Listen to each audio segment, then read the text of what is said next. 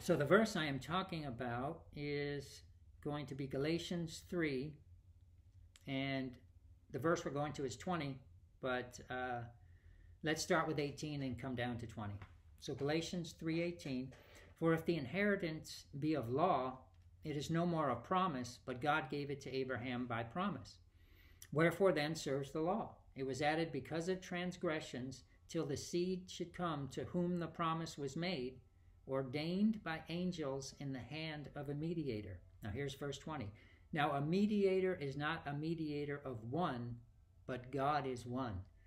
Now that to me on its face is just what the heck does that mean? Right? It's almost like it doesn't mean anything. It's almost like there's no context to it. But it's absolutely incredible what it means. And notice here it says God is one. And what do we talk about these past few minutes? Where the Godhead, one God in three persons. The first member of the Godhead, the second member of the Godhead, and the third member. Of course, the third member is the Holy Spirit. The first member of the Godhead we now know as Father. And the second member of the Godhead we now know as Jesus. But this God is one. In love and in unity, they are one. And remember, the whole reason the Father sent the Son into the world, the whole reason the first member of the Godhead and the second member of the Godhead took on role of Father, Son, was to show us this relationship, to get us on the inside of it, to get us on the inside of one. But the interesting thing here is, it says now a mediator is not a mediator of one, but God is one. In other words, a mediator and a covenant, if you have, say you have two tribes covenanting with each other, say this tribe is, they grow food, they're farmers, but this tribe is a warrior tribe. So two tribes like that may come together because they make a more perfect whole together than they do apart. So each tribe makes promises to the other tribe, and they cut a covenant. They kill the animal, the blood spilled, signifying if you break the covenant, you will be killed. So in cases like two parties coming together on a covenant, you would have a mediator who would then be the go-between in the middle to represent both parties to facilitate the covenant. And so I'm sure most of you are familiar with this as Christians. So a mediator comes between two parties, but here it says God is one, which is interesting. So why have a mediator? There's not a mediator of only one. A mediator has to have two to be the go-between. So what is absolutely brilliant is you have, again, the Godhead is one. The first member, the second member, the third member. But what's happening now is why there is a need for a mediator is because now the first member of the Godhead is going to make promises to the second member of the Godhead. So there's the two. Yes, they're one because they are just God. But remember, God wants to come and become a father, and he wants to send a son to show us this relationship that the one God has. Matter of fact, that's why God is one, because they're so united in love for each other. They are one. And they want us to be inside that oneness. You guys are already seeing it in your spirit.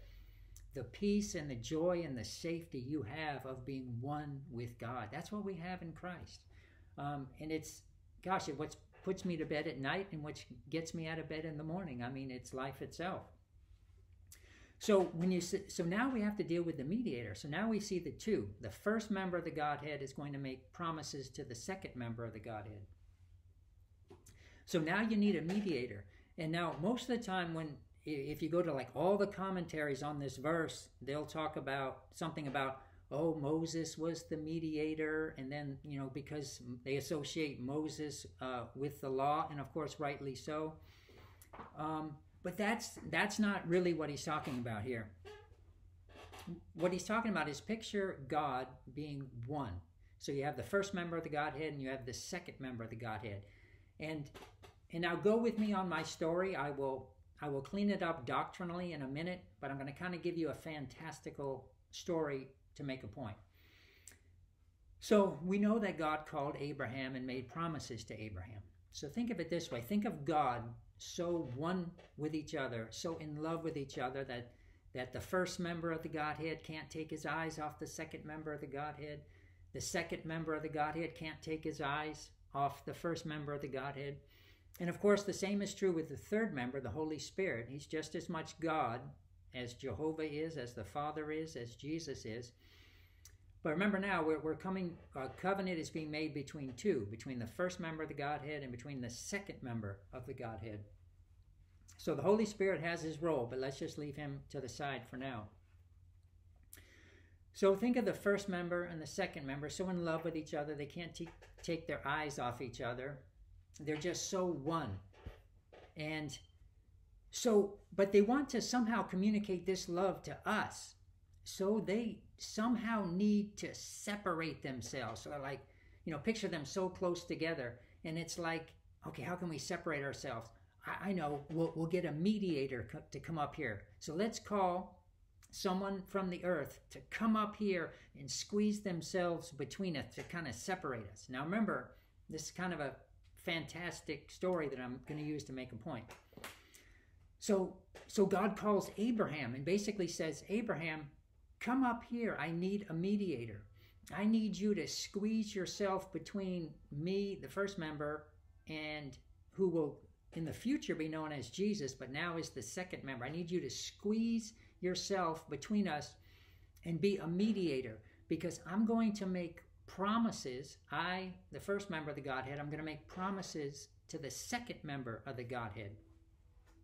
So I need you to mediate this covenant I'm going to make with him. So what this means is, so God then makes promises to Abraham. You can go back through Genesis 12, 13, 14, 15, 16, 17. I think it basically goes up to 24 is Abraham's story, where God promises that he'll be a blessing. He promises him land. In him, all the nations of the earth will be blessed. In his seed, all the nations of the earth will be blessed. So God makes promises to Abraham, and of course that's where we really get a good picture of faith, is because Abraham believed the promises and God counted it to him for righteousness. Now that wasn't accounted righteousness. Abraham, through his faith, he couldn't be made actual righteousness yet because Jesus hadn't come and died. But that's the point of the covenant, is remember, the first member is going to make a covenant with the second member. But as Abraham comes in between them and mediates this covenant by his faith, in other words, all the promises you read to Abraham, they're not really to Abraham. Or let me put it to you this way. They are to Abraham, but indirectly.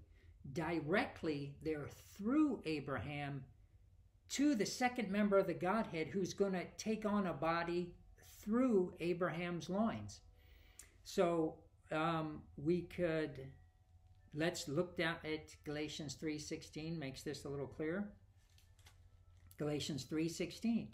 Now to Abraham and his seed were the promises made. He says not and to seeds as in many or as in plural, but as of one singular seed, and to thy seed, which is Christ. So in other words, that's the second member of the Godhead who now has a body through Abraham and through the lineage of Israel. You can read in Matthew and Luke early on, the first couple chapters, where it shows the lineage of Jesus and how Jesus got his body. So when God is making promises to Abraham in Genesis, Genesis 12 through 24 is his story, he's really making those promises through Abraham to Jesus. And then once they are fulfilled in Jesus, then of course Abraham gets them. So let me clean that up a little bit. So all these promises are basically fulfilled to Abraham's seed singular. Let's read Galatians 3:16 again. Now to Abraham and his seed were the promises made. He says not, and to seeds as of many, but as of one, and to thy seed, which is Christ. So when Abraham had faith, and it was accounted unto him for righteousness, in other words, he kind of had righteousness put onto his account. It wasn't actual righteousness yet because Jesus hadn't come and died, but through Abraham's faith, and then the faith following, Abraham Isaac, Jacob. You have the 12 tribes, the nation of Israel. The law gets instituted. All this was to get Jesus into the earth, I don't know what, 1,500 years later. So these promises are made to Abraham. He believes them. And because Abraham has faith, God can now come through Abraham as a mediator and his seed to get Jesus into the earth, to whom the promises were really made. So every promise God makes to mankind that you find in the Bible is basically fulfilled in Christ when he is risen from the dead. So what's interesting is now that that first covenant is fulfilled in Christ by his resurrection, that covenant is fulfilled. It is over with. In other words, that's not the covenant we have. Now that Jesus is risen, we have another covenant. It's called the second covenant.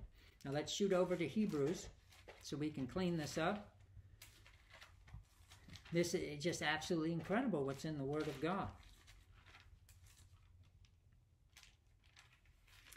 All right. So now with Hebrews 8, and if you have to pause the tape, go ahead. Let's start with verse 6, Hebrews 8:6. But now has he obtained a more excellent ministry, by how much also he is the mediator of a better covenant. Now we're talking about Jesus as a mediator of a new covenant, and we're going to explain that in a minute. Because remember, he's risen from the dead. So now that, because check this out,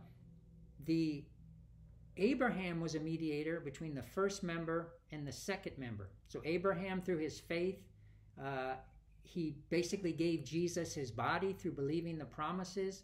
The second member of the Godhead could get a body and come to earth, and we know him as Jesus. And then when Jesus died and paid for sin and rose from the dead, that was God fulfilling the first covenant.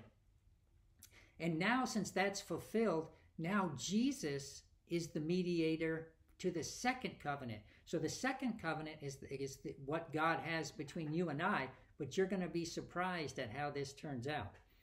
So verse 6 again, but now has he obtained a more excellent ministry, by how much also he is the mediator of a better covenant, which was established upon better promises. For if that first covenant had been faultless, then should no place have been sought for the second.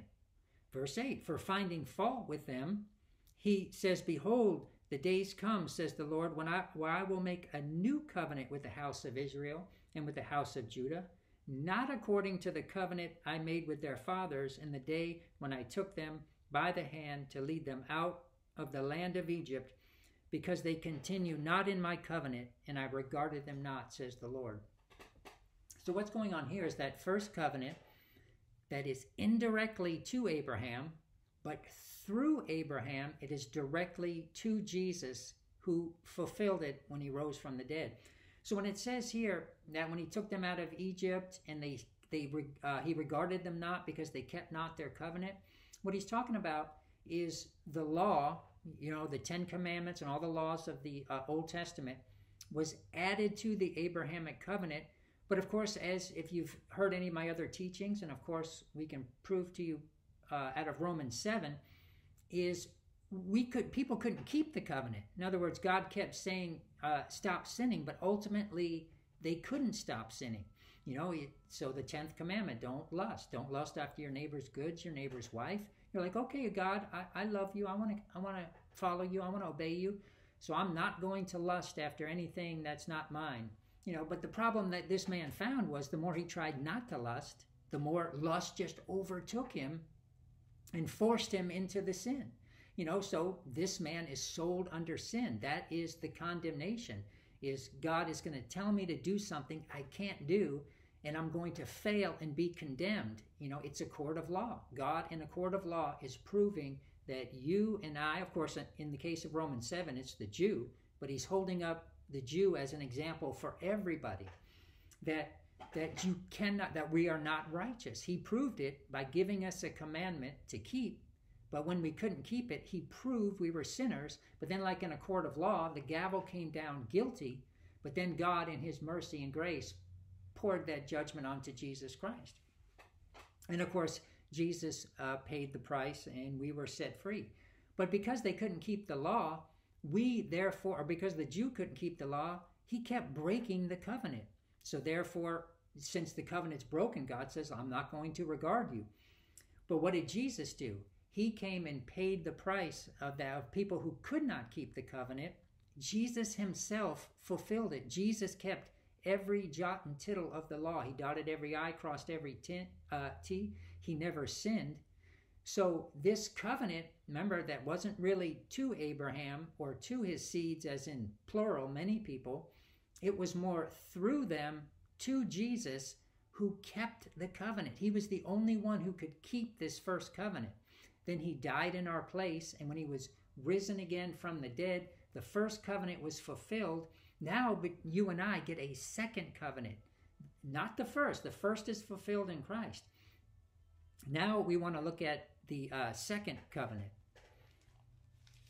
Verse 10, Hebrews 8:10. For this is the covenant I will make with the house of Israel after those days, says the Lord. I will put my laws into their mind and write them in their hearts. So now it's no longer is it a 10 commandments given from the outside in as written in stone, instructions that we are to keep, that we can't keep.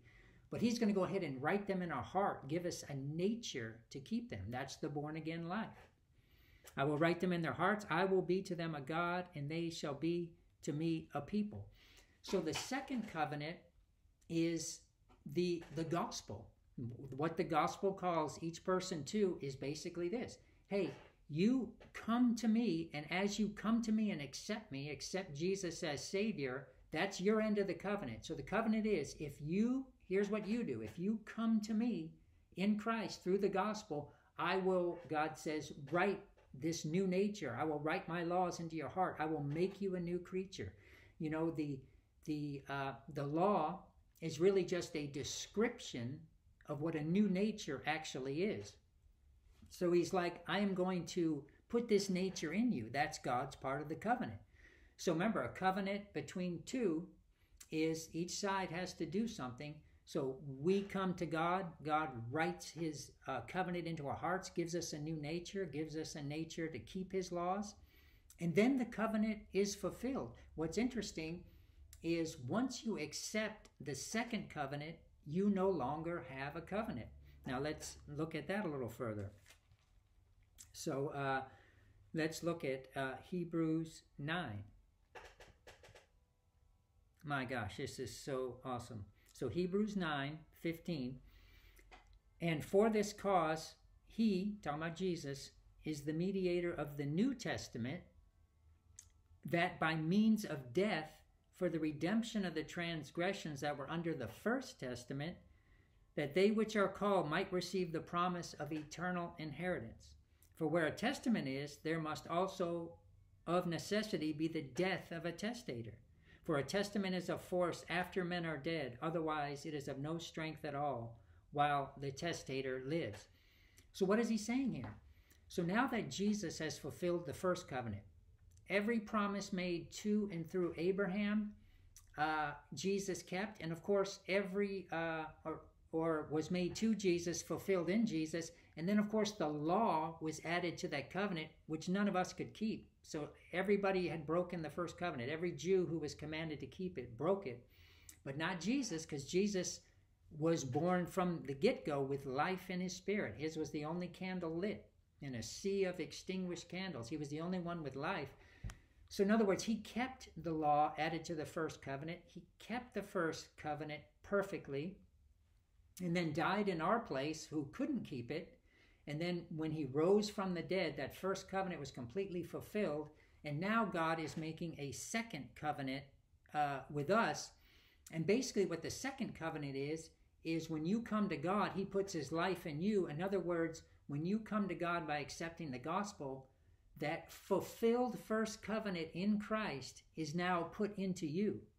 So if you want to put it this way, if you want to say that you have a covenant now, you have a covenant with a fulfilled covenant. And we have much more to say about that. I mean, the absolute guarantee and surety of spirit, soul, body, of all your life being taken care of and secured in God is inside the fact that you have a covenant with a fulfilled covenant. But I don't know if we'll get to that today. So back to Hebrews 9 is now he's looking at the covenant as a last will and testament.